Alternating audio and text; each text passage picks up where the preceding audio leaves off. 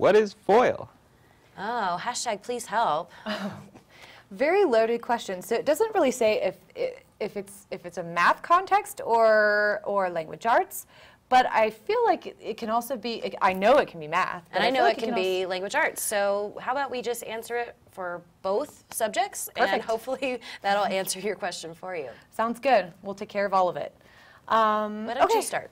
I'll start. If you cut to my screen, I will show you something I came up with. FOIL, unless you're in high school, you might not have heard of FOIL before. This is more of an Algebra 2, maybe Algebra 1 concept.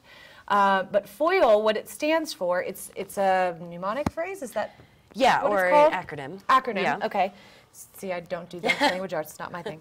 That stands for front, outside, inside, and last.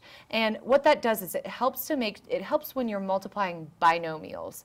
Binomials are just, so if you look at my example up here where it says x plus 3 times x minus 2, a binomial is just something that has two terms. And this acronym helps us remember the order of which to multiply these things. So if I were using the acronym, what I would do is I would do my front two terms first, which my front terms in this case are x and x. So I would do x times x, which is x squared. Outside terms, so x and negative 2, which would give me negative 2x. Inside, the 3 and the x, this x, so that would give me 3x. And then last, so 3 and negative 2. So 3 times negative 2 would give me negative 6. Then what you do is you put all of these terms together to get the actual answer of what those multiply to equal. So we would say x squared minus 2x plus 3x minus 6. And then we can combine like terms to get x squared plus 1x minus 6. Now, FOIL is a method that's used a lot, but the thing is it only works with binomials. It doesn't work if you have three terms that you're multiplying together. So what I like to use instead of FOIL is the area model, which I might have introduced yesterday.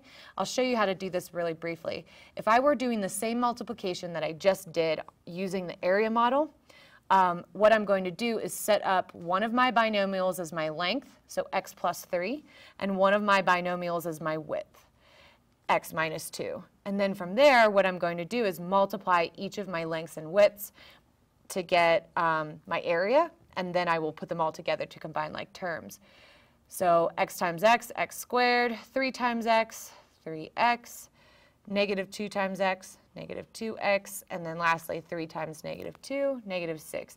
And as you can see, I got the same terms there that I did whenever I did FOIL, except I didn't have to remember front, outside, inside, last. And this area model also works for trinomials or polynomials that have 4 terms or anything else. So the area model is much more useful. So I suggest that other than FOIL, but FOIL still works. So hopefully that gives you an idea of where it's coming from math. Whitney can tell you a little bit more about where it's coming from in the language arts realm. Yeah, so a FOIL in language arts is actually a literary device. So I don't know the origin, why it's actually called a FOIL, other than to think about the verb form of it, that would be to like trick or deceive, because a foil is a character that actually shows qualities that are in contrast with the main character. This really doesn't have anything to do with the protagonist and the antagonist. An antagonist is often a foil, but it doesn't mean that they always are the antagonist. So some examples might be Harry Potter and Voldemort, okay? Those two characters contrast each other, and the contrasting character, Voldemort, would be kind of highlighting the attributes that Harry Potter has. So again, those contrasting characters, the one that's contrasting the main character is going to kind of show the good qualities in the main character. So another example would be Dr. Jekyll and Mr. Hyde. Again, they're foils. Brutus and Antony from Julius Caesar, and even Han Solo and Luke Skywalker would be foils in that series, because one is going to highlight the attributes of another, and again, they're not necessarily opposites, but they do contrast each other. So that's foil in literary device terms.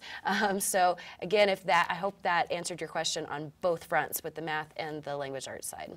Totally different answers, too. Totally Not different even answers. at all the same thing. Not at all.